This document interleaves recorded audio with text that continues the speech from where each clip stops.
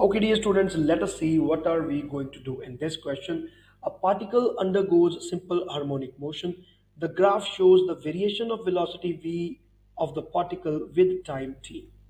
So the SHM is taking place and the graph is showing the velocity of the particle with respect to time t. What is the variation with time t of the acceleration of the particle? So we want to comment on the acceleration.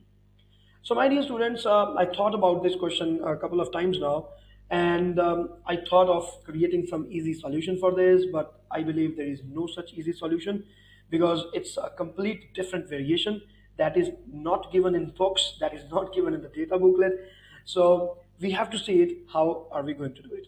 So, the only method possible for this is that we will first see that what is the variation of the velocity. So, we can say that as it is evident from the graph that velocity is directly proportional to negative of cos omega t.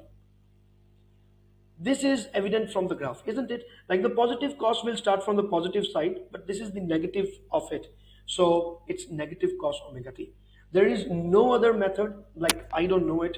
If anybody else suggests you, there is another thing, another case.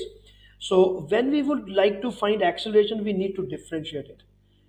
I know many students would be having problem with the differentiation calculus.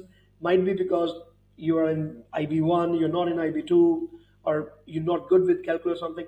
But anyways, we have to do it. If you are not going to do it, just remember it. That is the only method. No other method is there. So in this case, the acceleration will be, now the cos would be converted into negative sine, and omega will be multiplied with this equation because of a rule known as chain rule in differentiation as given by Mr. Newton. Okay. Okay, so this negative and this negative would be cancelled out, so it becomes positive. So it's evident that the acceleration will be having a variation which is directly proportional to sine omega t, so it will be clearly a positive sine variation. And out of these graphs, only and only A is giving you the positive sign variation. This is the positive sign variation. This is positive cos. This is negative cos. And this is negative sine. So all of these become wrong. Now, this is the only method that I believe we can use here. So my dear students, this is Professor Varun. Please subscribe to the YouTube channel, share the YouTube with all other students also. If you have something to say regarding to this question, like if you have some other method or if you want to say something, please do mention that in the comment section. All the best.